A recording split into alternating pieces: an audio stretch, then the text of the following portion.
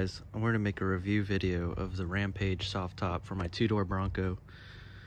I posted a pretty in-depth review on the forum, so you might have seen that. A lot of people were pretty happy with it.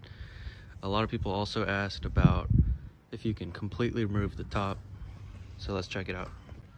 So a lot of people asked if just the front panel is the part that flips back, and the answer is yes. It's super easy. It uses the hard top hooks. Undo that one, undo the one over here. There's a little grab handle right here. You just flip it back. Super easy. Do it one hand from the driver's seat without getting up. Here's what that looks like. Now the rear windows, those have like hooks that go into these channels along the side and bottom right here. And then up top, you open up this part.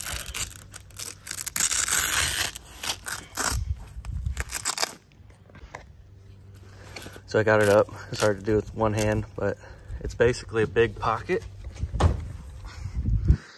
So this whole thing comes up, and this is onboard window storage. It comes in this bag. It has 3 layers for each window, so they're not touching each other.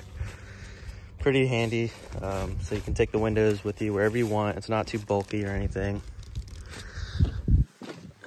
So up here, it has these zippers that go around on the top, and then back here, the rear window goes here, and it has zippers on the side, and it connects the side window to the rear window.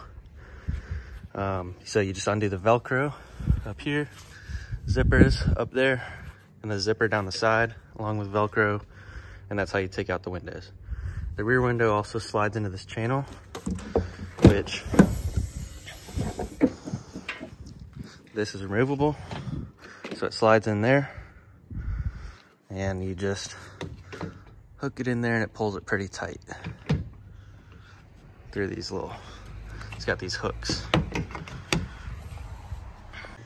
So now, a lot of people have asked about taking the whole top off, which I don't plan to do. I don't really notice a difference with the whole top off versus just the front panel off. You still get that open air experience, but this is how you do it.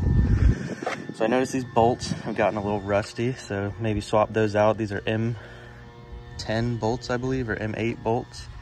It'll have in the directions, whatever it is. Maybe swap those out, you know, because this one, 2 weeks, it's already got some rust. You can see over there, I got some rust. But anyways, so you would undo this. There's a tiny little hex nut right there, along with this. Use maybe it's like some pliers to undo that. There's also another one in the back. Undo that one. And then underneath, there's these crossbows right here.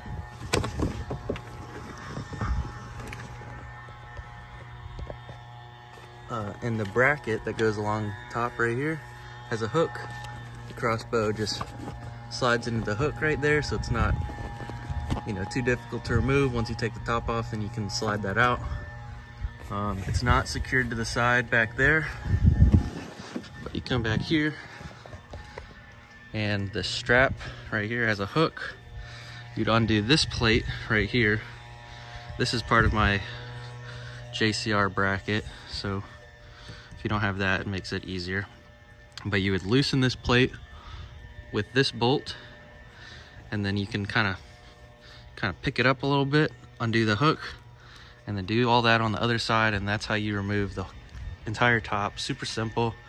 Maybe take a couple minutes if you want that whole open air experience. So far I've taken it through a car wash. Here in Florida, we get a lot of pop-up thunderstorms. Kind of all last week, it was raining pretty hard and storming, so the top held up fine. No leaking.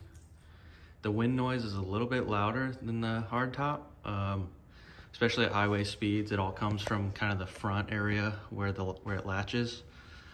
It's not terrible, you know, wind noise is to be expected with a soft top. I can't compare it to the Best Stop or the factory soft top because I've never owned one of those. But it's been good. The material feels durable. Another thing that I'd like to say is these rear speaker bolts on the 2-door only make contact with the rear window. So that is a little bit of a concern. I've heard maybe putting some felt over this, or countersinking bolts, or getting bolts with a flatter head. Also the aftermarket Maybit pods from Amazon, those will work. They don't have those bolts protruding out, so those are an option. Anyways, guys, I hope you enjoyed this review video. I really love the top. I've gotten a lot of good feedback on it. Super easy to use. I think it looks pretty good. I like it better than the Best Stop, just due to the fact that with the Best Stop you have all that stuff kind of back there. It covers the roll bar, gives it kind of a weird bowl cut look, or like a hat or something. It's retails for $9.99, which is, I think, the price of the Best Stop Sunrider. So I love it. Hope you guys enjoyed the video.